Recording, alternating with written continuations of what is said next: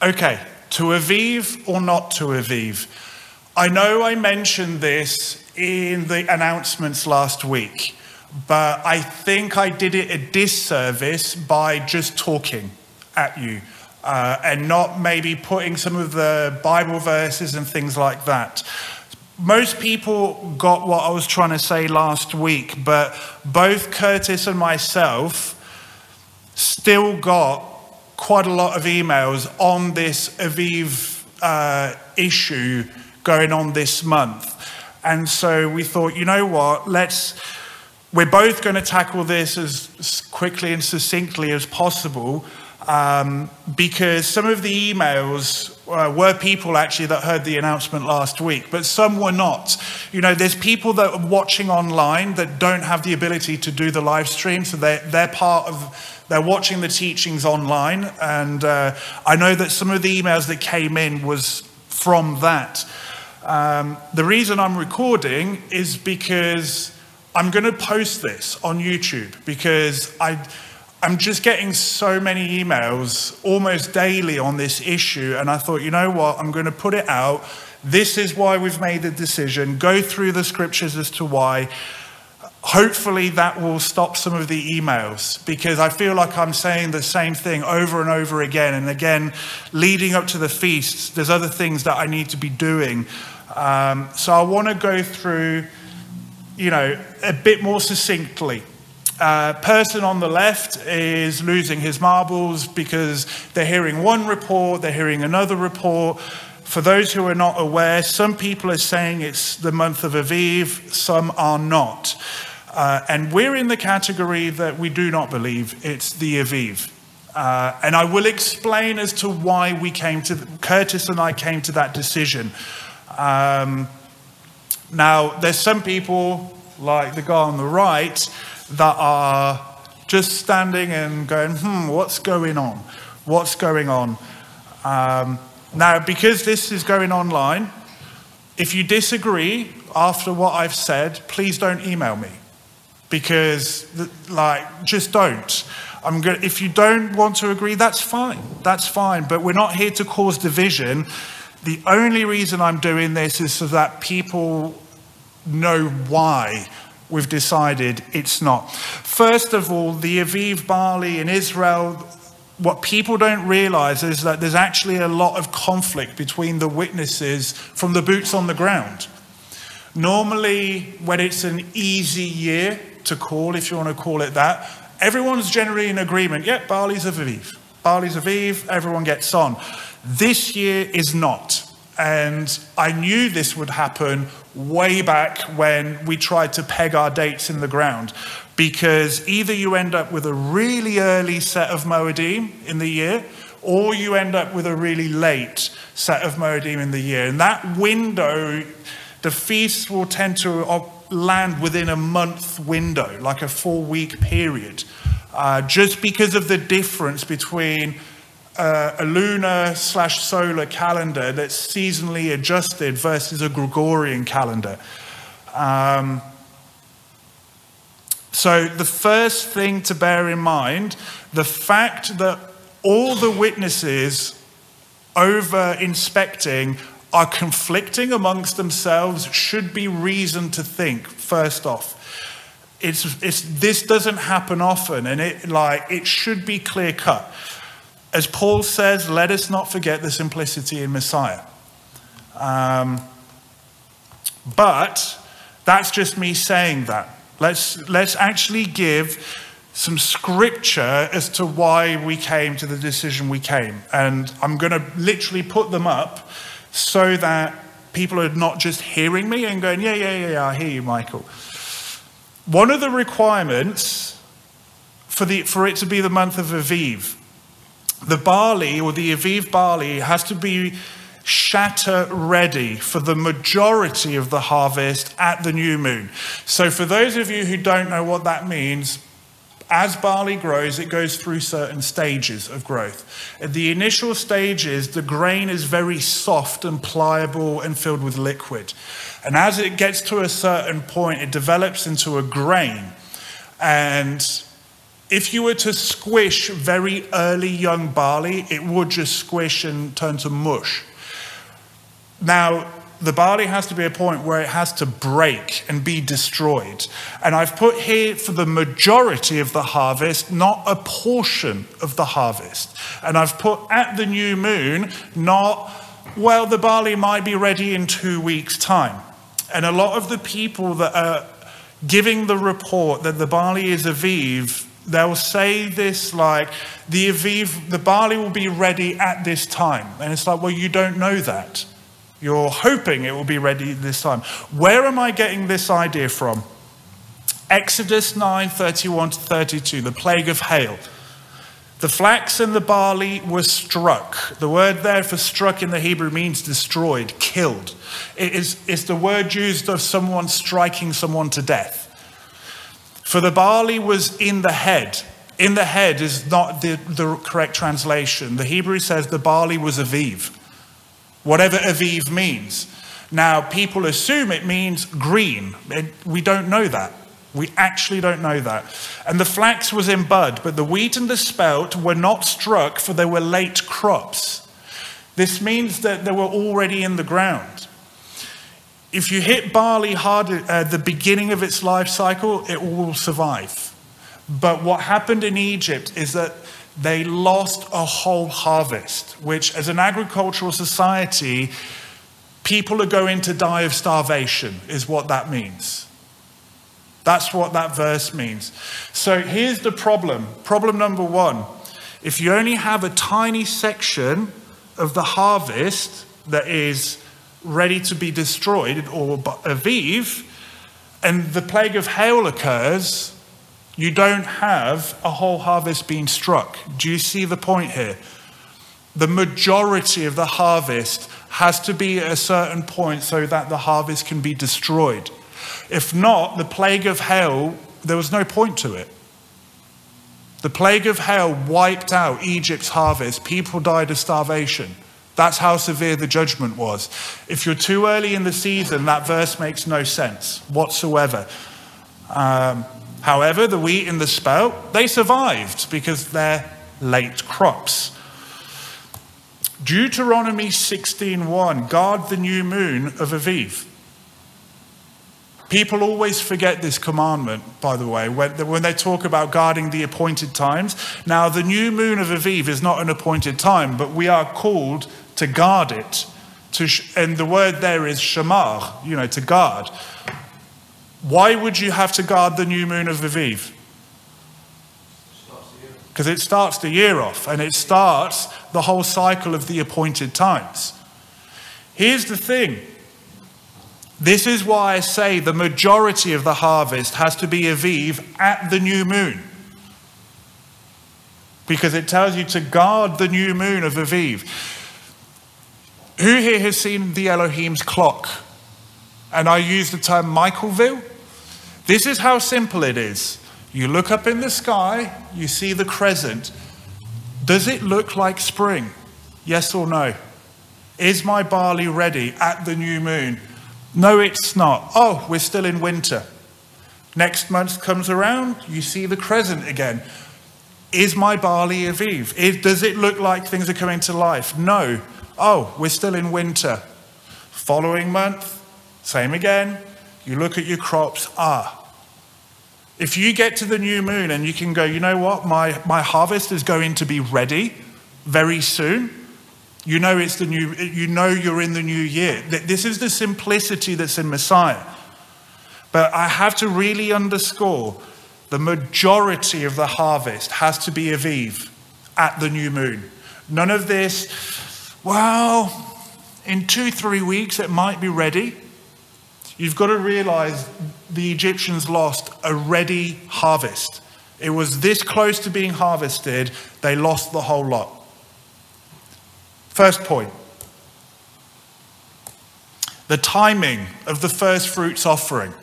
We know that first fruits occurs within unleavened bread, which is in the month of Aviv. Leviticus 23:10, speak to the children of Israel, and you shall say to them, when you come into the land which I give you, and you shall reap its harvest, Then you shall bring a sheaf of the first fruits of your harvest to the priest. What's the giveaway here of the timing of the year? Pardon? When you reap the harvest. Do you reap the harvest when it's almost ready? No. You reap the harvest when it's ready. Then you bring a sheaf of first fruits. This is one of the things that snuck in modern times, that you can just bring a first fruits in the hope that the rest of the harvest is going to be ready. It's telling you that you shall reap the harvest, i.e. grain. When you're reaping grain, you're reaping fully mature grain that you can turn into flour. Then you bring a sheaf of the first fruits of your harvest to the priest. We read right over this, and the noise in our head from the traditions we've picked up blocks out the plain reading of the Torah. When you reap the harvest. If you want to reap your harvest while your grain is still soft, go ahead. You do not eat bread or roasted grain or fresh grain until the same day that you have brought an offering to your Elohim, a law forever throughout your generations in all your dwelling. What does it not say here?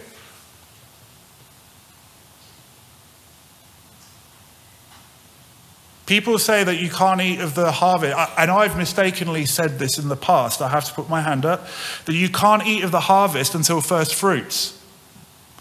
It doesn't say that.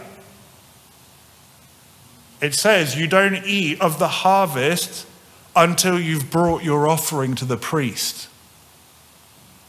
Now, we'll get to why this is important later on, because here's the thing, what's one of the commandments with unleavened bread that you have to do every day?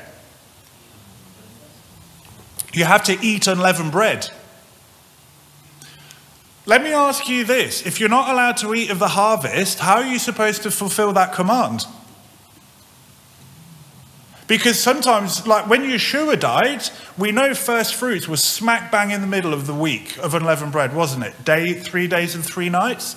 Do you mean that now for the days before they couldn't eat unleavened bread? Oh, but Michael, they were storing the grain from last year. You don't know that. What if you're poor? Do you think you've got a store of grain? How do the poor fulfill the command to eat unleavened bread if they've got no field? Where would they have got their wheat from? Their barley from? From the gleanings. Oh, but they're not allowed to eat unleavened bread because it has... Do you see the conundrum here? So, it tells you bring the sheaf when you are reaping your harvest. The reason you think that the sheaf has to be green is because you've been told the word Aviv means green or in ear. That's the only reason you think that. The scholars will fully agree we don't actually fully know for sure what the word Aviv means. They'll tell you, and you have to be honest with that.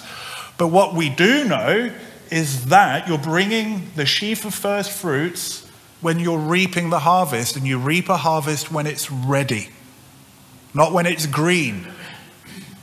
First fruits just means that, first fruits. Doesn't mean green.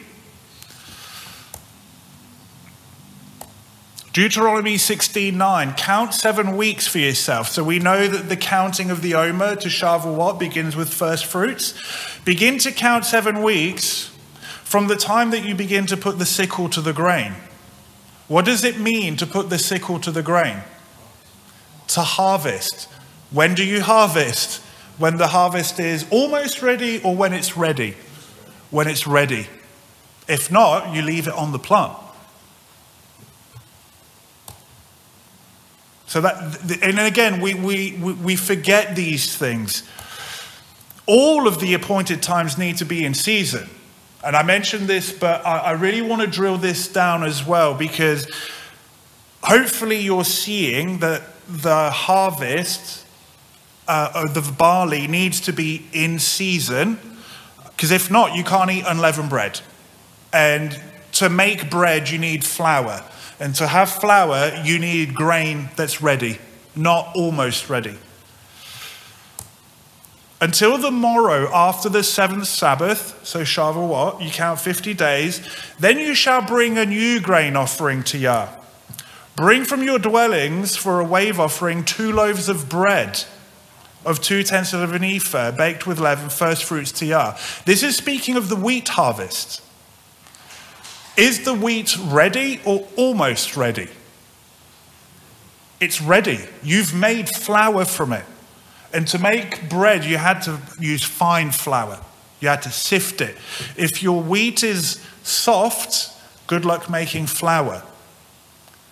The wheat harvest is ready to offer up. So again, if you're now starting month 1, a month too soon, not only are you not going to have unleavened bread for unleavened bread, but you're now not going to have 2 loaves to offer on Shavuot.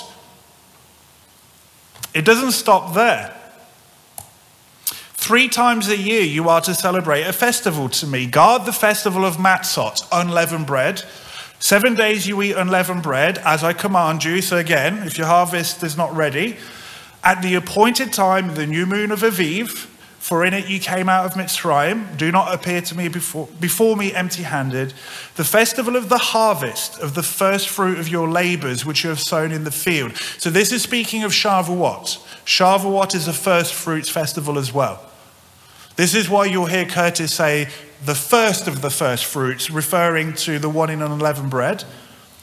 The festival of the ingathering at the outgoing of the year, this is Sukkot, when you have gathered in the fruit of your labors from the field. Not while you are gathering, when you have gathered. So by the time Sukkot comes round, your fruit needs to be prepared.